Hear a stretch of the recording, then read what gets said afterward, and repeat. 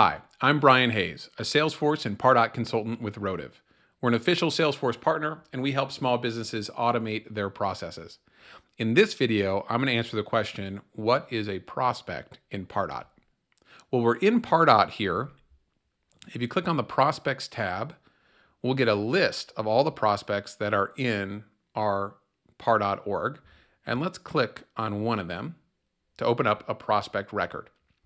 So a prospect in Pardot is a person in Pardot.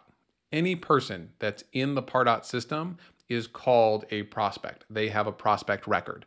Doesn't matter if they're a customer or a competitor or an employee. If they've found their way into the Pardot system, they are a prospect.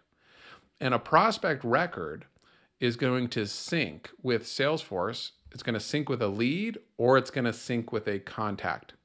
It's also possible to have prospects that are just in Pardot that aren't syncing, but most often it'll be syncing back and forth with Salesforce. And here's our prospect record. There's a small cloud here that would take us to the corresponding Salesforce record that's syncing with it. And if you scroll all the way down to the bottom, you can see a little more detail about that Salesforce record that this prospect record is syncing with. So in conclusion, a prospect is a person in Pardot that most often is going to be syncing with either a lead record or a contact record in Salesforce.